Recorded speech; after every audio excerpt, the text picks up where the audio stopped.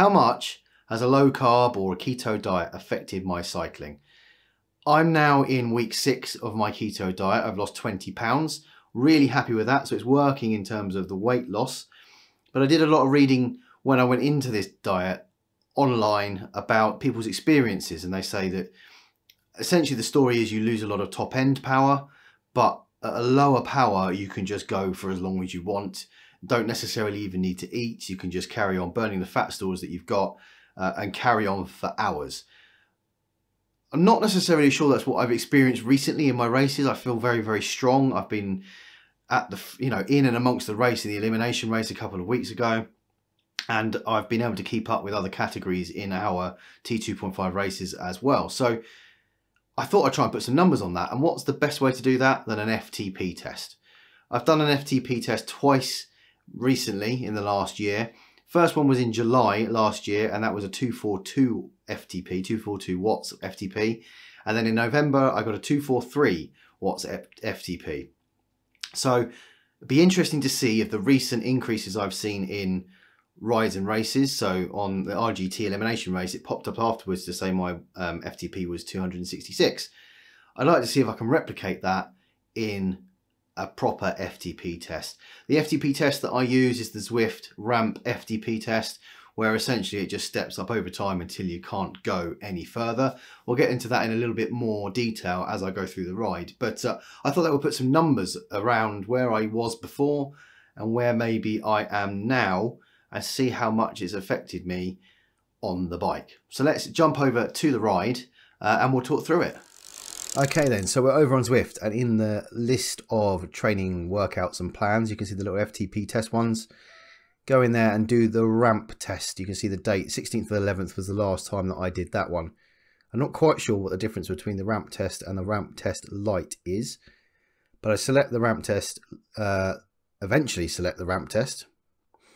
And I'm a little bit confused here because I never realised that Zwift, you can see on the right hand side, it's got me at an FTP of 267, and you can see the surprise on my face because I don't ever remember seeing a pop-up to say that it had gone up that high.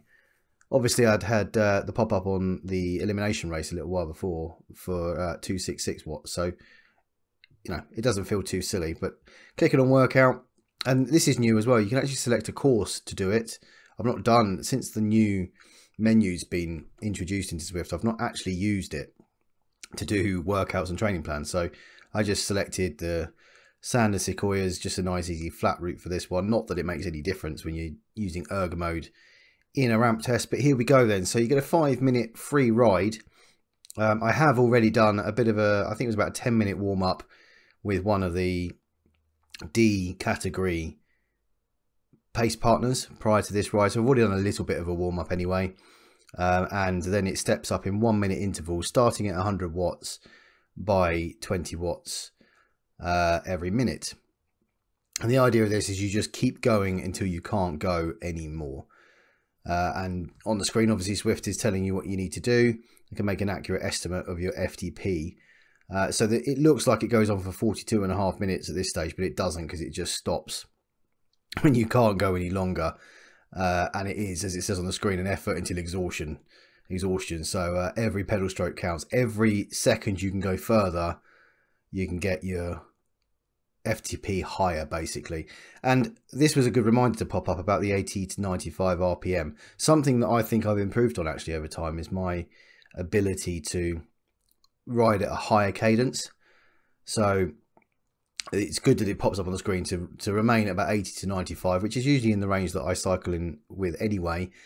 So it shouldn't be too much of an issue. And it did just say there, just as a reminder, this is a seated test. It can become sort of natural when things get hard to sort of jump out of the saddle and stand up a little bit just to crunch out some extra watts. But yeah, it's just reminding you that you have to stay seated for this. And obviously, my trainer, I'm in erg mode on this, and it does do the resistance changes itself. So all I have to do is focus on keeping my pedal strokes going, basically, and carrying on throughout the ride. I did start out at a slightly slower cadence, and I built up to it towards when the ride starts. But again, as it says on the screen, if you don't have a trainer with erg mode, you have to obviously change your gears as you go to try and get the watts that are required on the screen. So this is an interesting thing. Your FTP is based only on your best 1 minute within the test. So it's an interesting thing, because everything you've done before that is kind of meaningless. So the build up that you've put into getting from 120, 140, 160, all that's doing is exhausting your muscles. It's not counting towards your FTP score at all.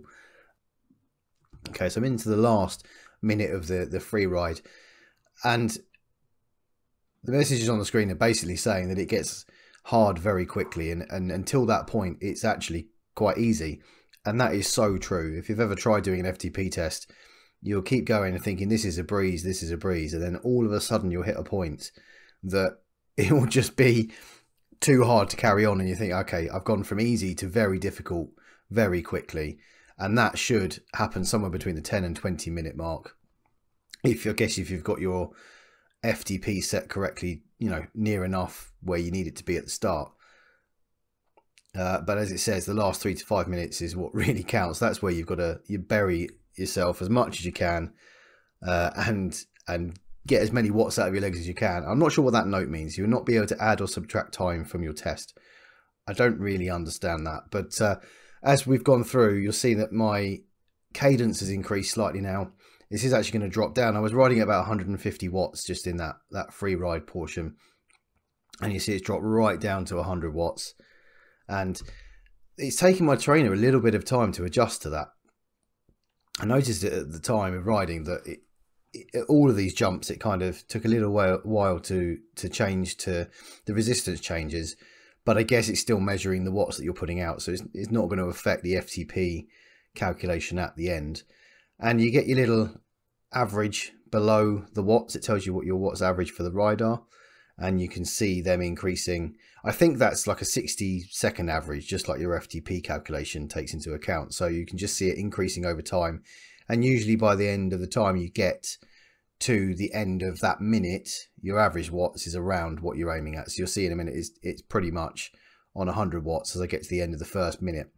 So into the second minute, again, this is really quite easy riding. It's just I was riding at 150 watts before even starting the test, so this is quite nice and easy on my legs. But you can see it's taken a little while for my trainer to react, and I noticed it was more at the lower watts that it took longer to react than it was at the higher watts. But yeah, not too bad so far. Still just trying to keep that cadence where it needs to be. So just stepped up to 160 watts. The heart rate is starting to steadily climb now at 140. I must admit my heart rate was higher. I was quite nervous before starting the test. It's weird that it can do that to you. And I found that my heart rate was slightly higher than what it would be in a normal, you know, casual ride. And yeah, on the screen, the test will go from I'm fine to I'm toast pretty quickly. That certainly rings true for the tests like this I've done before. Still trying to stick to the cadence. I'm in the high 80s for most of this, I think, from memory. 20 seconds left before we step up to the 180 mark. And I think the reason I chose a flat route is I noticed I've done it on a hill before, and it can play with your mind slightly because you're expecting more resistance going up a hill. And I just felt that doing it on a flat route would probably be slightly better, just to take that mental and mind factor away from it. You see my heart rate's now climbed up to 149, and we're aiming for the 180 watts. So it's going to start, you know, feeling the effect of a slightly higher watts, but obviously the cumulative effort of the ride for the few minutes before. And yeah, as confirmed on the screen, your heart rate should be drifting steadily upwards. And the reminder it gave there of keeping your breathing steady was perfect timing, because I hadn't really thought about it up to that point. And from then on, I just made sure that I was breathing consistently, trying to get, you know, air into my lungs so I don't burn out too quickly. As often, I guess, at the lower watts, you can kind of just casually ride along and not think about it, and cause yourself some issues later on that you can't catch up with, I suppose. But already we're about to step up to the 200s, and you can see how quick this is. It's been just ticking over the 10 minutes. We're up to the 200 watts already, and this is where it'll start to slightly ramp up a bit in difficulty. Heart rate will continue to go up. You see I'm just undoing the top of my shirt there to try and get to cool down a little bit. I think just about now is where some awesome banging music came on. I was listening to the State of Trance podcast. Yeah, there I go. And a brilliant track came on that just made me want to dance, which was awesome timing, because when you're in the middle of something like this, you need something else to give you so that little something extra. It's probably not good for, you know, the total watts. I'm probably wasting energy here, but it definitely helps get you through those moments where you're starting to struggle a bit. Although I'm not necessarily struggling at this point, we're just heading up to the 220 watt marker. You can see the steady incline over time at the bottom. We're just heading into sort of green zone efforts now. And for those of you who watch my channel normally, you'll know that my power output is very spiky, especially in races. It's something I need to work on. So obviously erg mode really helps to keep that a very smooth and gradual change over time. But it's something that I'm not particularly good at when I'm riding on my own. And Zwift actually now reminding to keep the smoothness there. Try and keep as smooth as possible to minimize the spikes. Probably for lots of reasons. I guess I think that you don't want to be pushing against a trainer that is trying to increase resistance every now and again, and pushing back on your legs to try and hit the watts output that you need to give. So try and keep it as smooth as possible, which I'm trying to do. Keeping my cadence at around the 90 mark. It's fluctuating slightly. Heart rate is just ticked over 160. We're just about to head over to the 240. So this is the point I think it's going to start getting a little bit more difficult, and you'll probably start to see a little bit more of a strain on my face. And actually the message come up saying, yeah, the tunnel should be starting to darken a bit. Keep your hands loose and on the bars. And I did the same thing here. That's another, what I like about these messages is they make you really think. I realised I was quite stiff. My neck, I was holding myself quite firmly, and I needed to just loosen up a little bit. And there's moments I started actually moving my head and my neck around just to kind of loosen that grip on the bike. And we've just now stepped up to 260, which is into my yellow zone, 170 beats per minute heart rate. And this is the point where you're going to start feeling it. You can see me just trying to regulate my breathing, trying to just breathe through it, keep my legs going. And yeah, every other 10, even another 10 seconds hanging on matters, because it makes a massive difference. You know, out of an average of 60 seconds, another 10 seconds can increase your FTP by a good few watts, a good couple of watts. So it's important to keep going for as long as you can. And yeah, hitting 172 heart rate now, still trying to keep my cadence. I'm focusing on the cadence actually. As we've said a minute ago, sort of the tunnel darkens. You do try and find that one or two things to focus on. And mine was just the cadence at this point. Just keeping my eye on it, because I know that if I can keep that up, then I should be able to go as far as possible. Once that lowers, it's more of a grind, and I find it more difficult. And it's dropped a little bit here, but you see me pushing back up. You saw it jump up to 92, and actually this does feel a little bit lower than what I'd normally ride at cadence wise. Maybe I need to focus more on that and see what it is normally. But and Zwift suggesting to do this as a workout. I think I might be giving that one a miss. But you can see this is just ticking over into orange zone effort now on the graph at the bottom, and heart rate up to 174.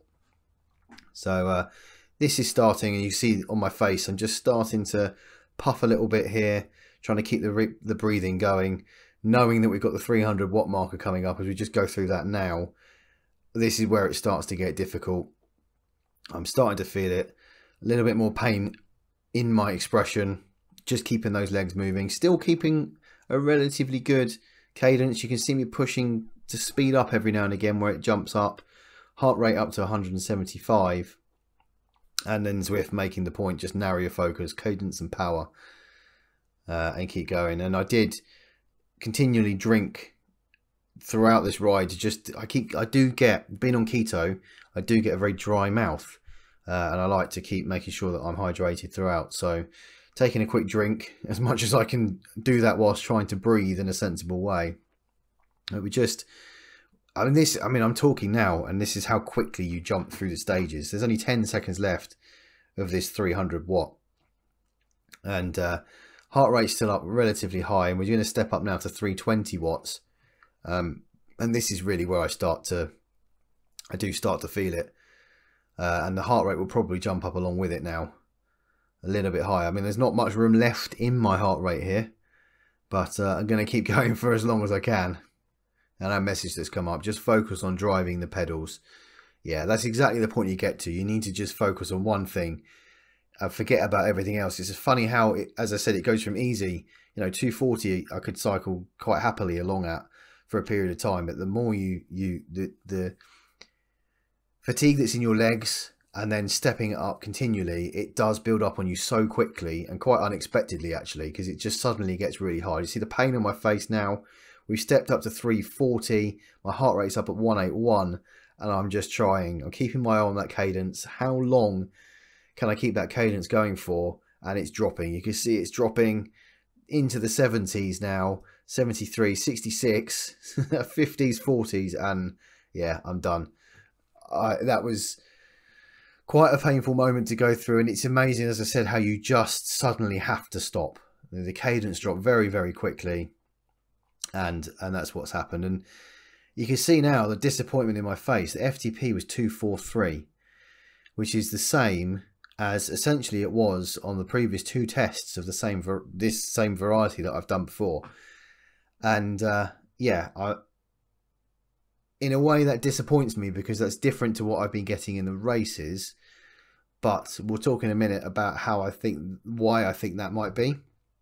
But yeah, after you finish the main part, it automatically kicks into a 75 watt cooldown, or a 10-minute cooldown, which I did carry on to complete. I think, to be honest, I think I did about 6 minutes of it. I just wanted to get off the bike at that point, but my heart rate's coming back down. And yeah, disappointing that it's shown the same as before, but I think there's reasons for that, and we'll discuss that in a sec. I'm not going to lie, I was quite disappointed to see that the FTP wasn't higher than that, especially given recent race results and pop-up messages that I've had to say that it should be higher.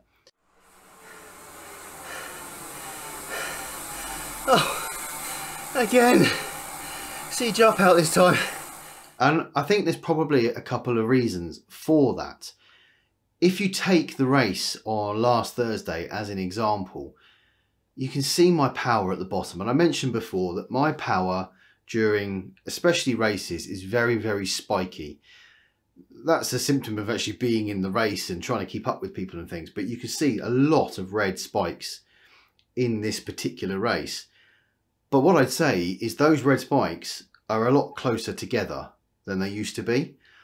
I feel I am recovering from harder efforts a lot quicker, which means that I can go for another harder effort again sooner, therefore obviously raising my average over a period of time.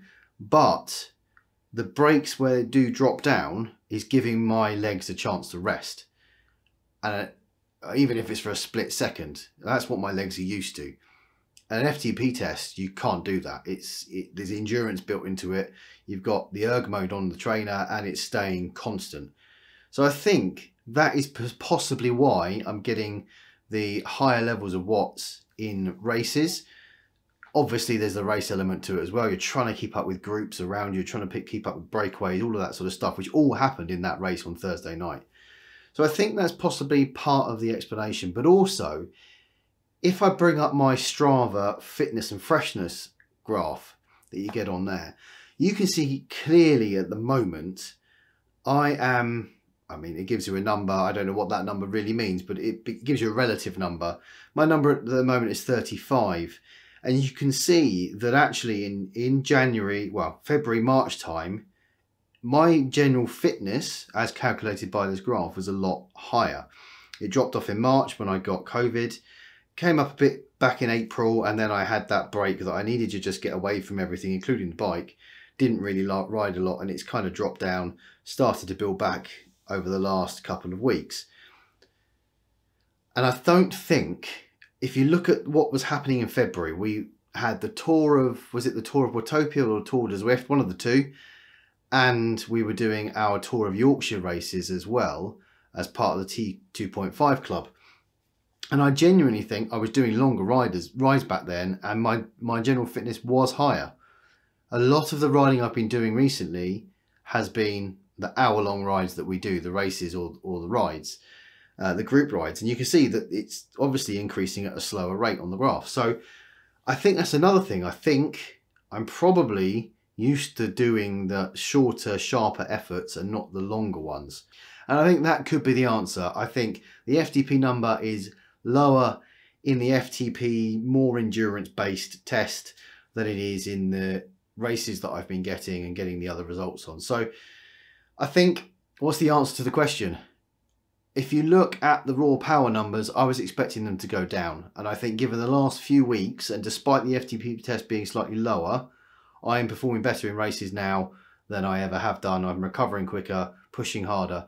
So I don't think keto has affected my cycling at all. If anything, maybe it's improved it a bit. I don't know. I'm getting other benefits from the keto diet, definitely. I'm getting weight loss, obviously, but I'm also sleeping so much better. I'm waking up in the morning and I'm still in such a deep sleep. It's taking me a little while to kind of come round and wake up.